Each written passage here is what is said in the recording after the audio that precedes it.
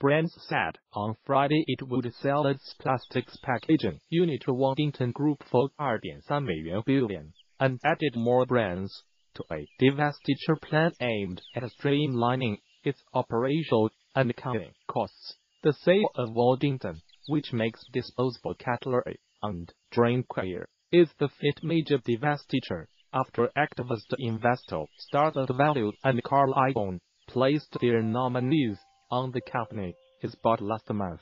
Novolex shares were up 6% at $28.29 in early trading. The stock took a beating after the company, which sells everything from Sharpie PD to Crock-Pot cookware, fitted out plug in January to explore optio for several of its businesses as part of its agreement with Icahn.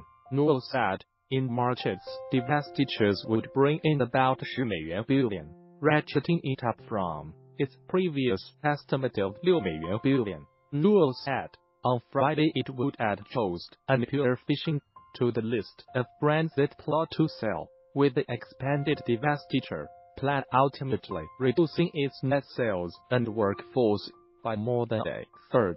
The moves come as the company is retailer custom, such as Walmart and Target pare back inventories to cut costs, as fewer shop visit brick and mortar store. Yes, all of these assets should command competitive multiples. The sale of Waddington validates that belief, Chief Executive Officer Michael Polk said during a conference call. Newell said its divestiture process was well underway and expects to complete operatio by the end of 2019 and become a company with net sales of about $9.5 billion in 2020.